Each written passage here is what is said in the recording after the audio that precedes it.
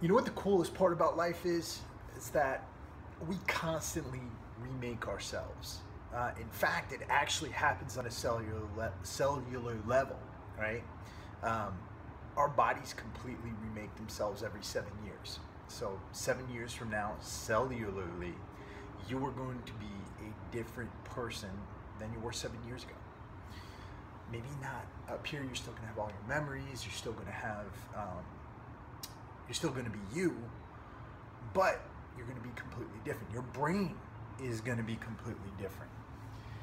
And so the thing is, when whatever we're doing, when we make our decisions, the way we interact with people, the people we're around, all of the things that we come into contact with in this life have an impact on who we're going to become and what we're going to become, right? So you got to be really, really, really cognizant of who you're involving yourself with, what types of people you're hanging around with, and what types of thoughts you're keeping in your mind, what types of thoughts you're producing, because those thoughts can actually have an impact on who you become too, right?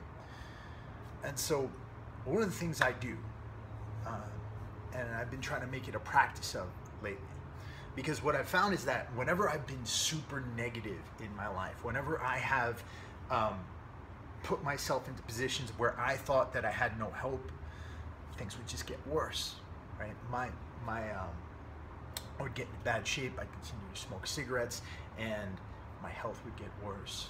But I'd also get depressed. I'd keep putting myself into situations where I'd get more and more depressed, more and more sad, and more hopeless about my life. But the more I think positively, the more I think about what I'm grateful for, the more I appreciate what this life has given me, right? The good and the bad, because I've gotten as much out of the bad things as I have from the good things. But the more I appreciate everything that this life has thrown at me and everything that this life has taught me, the more I find myself in positions where I can do other things and that I can pursue things that I want to do and live the life I want to live. So what I want you guys to do at home is to try to make it a practice of being positive.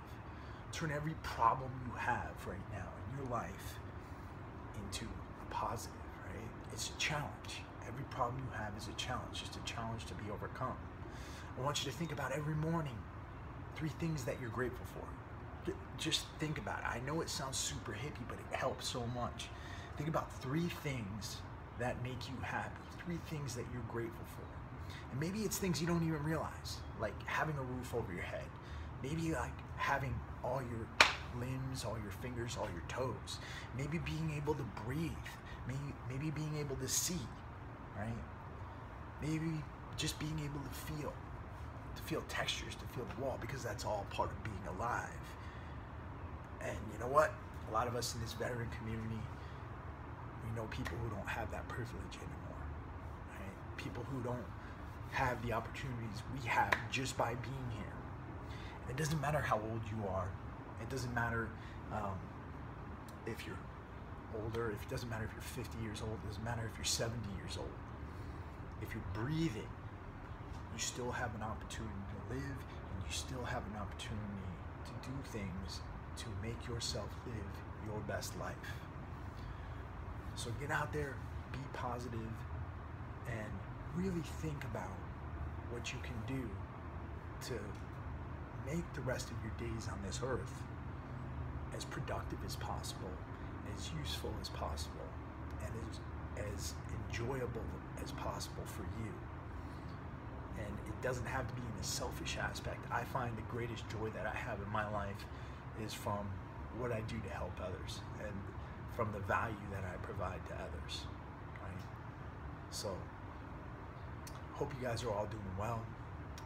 It's a beautiful day out right now. I'll go back inside and get some more work done. But I love you all. Peace.